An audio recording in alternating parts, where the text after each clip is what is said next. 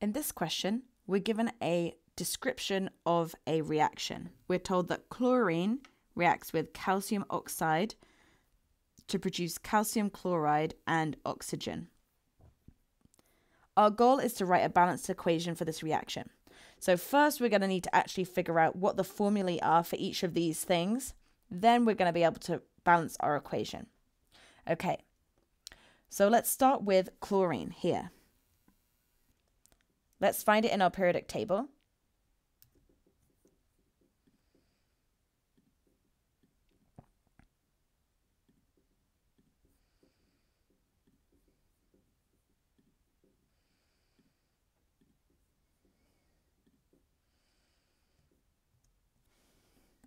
Chlorine is here.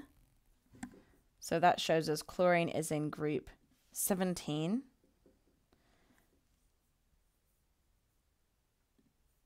Since it's in group 17, that means it has 7 valence electrons.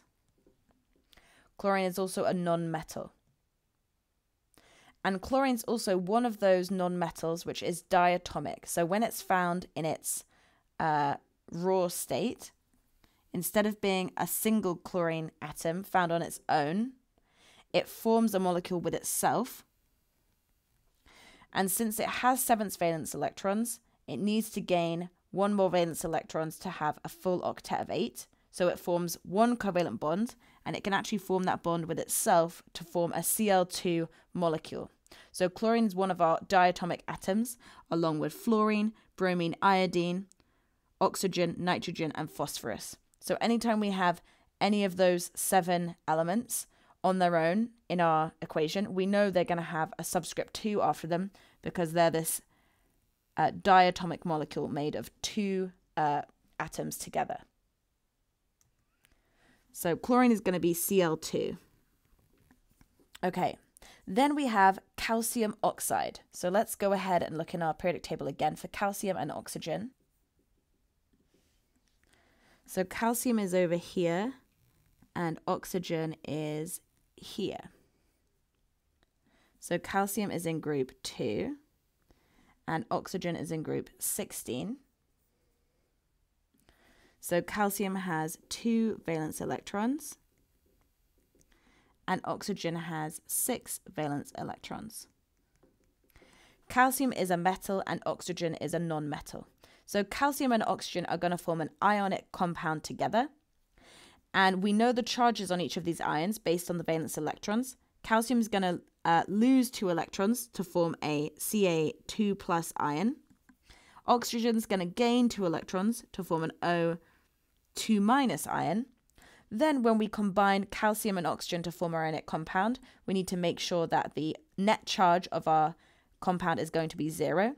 Since we have the same charge on both, 2 plus on the calcium and 2 plus on the oxygen, we only need 1 of each in our formula in order for that to balance the charges, because 2 plus and 2 minus cancel out to give us 0. So the formula of our ionic compound is just going to be CaO. So calcium oxide is going to be CaO. Okay, then that produces calcium chloride. So heading back to our periodic table, calcium again has 2 valence electrons. Chlorine has 1 valence electron. And again, calcium is a metal, chlorine is a non-metal, so they're going to form an ionic compound. Calcium is going to have a charge of Ca2+, because it's going to lose 2 electrons to form its ion with the octet rule. Chlorine's going to gain 1 electron and form a charge of Cl- on its ion. Okay, so when calcium and chlorine form an ionic compound together, we need the net charge to be 0. So if we just had CaCl, we'd have a charge of +2 on the Ca, a charge of -1 on the Cl, and overall the charge would still be positive because we don't have enough negative to cancel it out. Instead, if we have 2 Cls with a Cl2, that gives us 2 sets of 1 negative, which is 2 negatives, plus we have 1 set of 2 positive, which is 2 positive, and the 2 negative and 2 positive would cancel each other out. So there's our formula for calcium chloride. It's CaCl2. Finally, for oxygen on its own, oxygen is group 16, meaning that it has 6 valence electrons. And again, oxygen is one of those non-metals that forms diatomic molecules. That means O2, because oxygen needs to gain 2 valence electrons to form a full octet. So oxygen can form 2 covalent bonds and actually just forms these with itself. So there's our O2 molecule. Awesome. Okay, so we've done the tricky step, which is figuring out what all our formulae are, and we can fill those in. So we had Cl2 for chlorine, we had CaO for calcium oxide, CaCl2 for calcium chloride, and O2 for oxygen. Wonderful. Now we just need to balance it. So same as usual, I'm going to write out my equation again down here.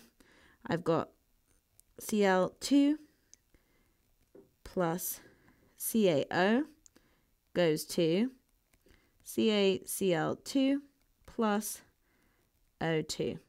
And again, I'm going to write out my little table to help me make sure everything is balanced. And my elements are Cl, Ca, and O. Okay, so let's go ahead and count.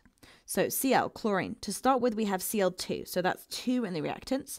Afterwards, we have CaCl2, that's 2 in the products. For calcium, we initially have 1 in the CaO compound. Afterwards, we also have 1 in the CaCl2 compound. Oxygen, before we have CaO, so 1 there. Afterwards, we have O2, so we've got 2 oxygens afterwards. Okay, so we can see that so far the Cls look like they're balanced, the Cas look like they're balanced, but for the O, we don't have enough on the left-hand side. So I'm going to add 1 more on the left-hand side. We're going to make that a 2. That will give us 2 oxygens, which should balance there. So let's go ahead and recount. So I've got 2 chlorines on the left and 2 on the right. For calcium, I now have 2 on the left and 1 on the right. For oxygen, I now have 2 on the left and 2 on the right. So chlorine and oxygen are now looking good, but calcium isn't correct anymore because we've got 2 on the left and only 1 on the right. So I'm going to have to add an extra calcium on the right. So I'm going to add a 2 there. And let's recalculate again. So in my reactants, I've got 2 chlorines. In my products, I now have 2 sets of Cl2. So I've got 4 chlorines on the right. For calcium, I've got 2 on the left and 2 on the right. For oxygen, I've got 2 on the left and 2 on the right. Okay, so now calcium and oxygen are looking good, and chlorine is the one that we need more of in the reactants. And when we look at our equation, we can see chlorine is on its own here, Cl2. Adding 1 more of those will get us the 2 chlorines that we need. So we're going to make this a 2Cl2. And let's just add those up to check that that does finish off our balancing for us. So for chlorine, we've got Cl2 and we've got 2 of them. So that's 2 times 2, which is 4 chlorines before. Afterwards, we've got 2 sets of CaCl2. That's 2 times 2, which is 4. Looking good. Calcium, we've got 2 sets of CaO before. So that's 2 calcium. Afterwards, we've got 2 sets of CaCl2. So that's 2 Cas after. Oxygen, we've got 2 CaO before. So that's 2 oxygens. And afterwards, we have O2. That's 2 oxygens as well. Awesome. So it balances. We've got 4 chlorines before and after, 2 calciums before and after, and 2 oxygens before and after. So let's go ahead and enter our coefficients.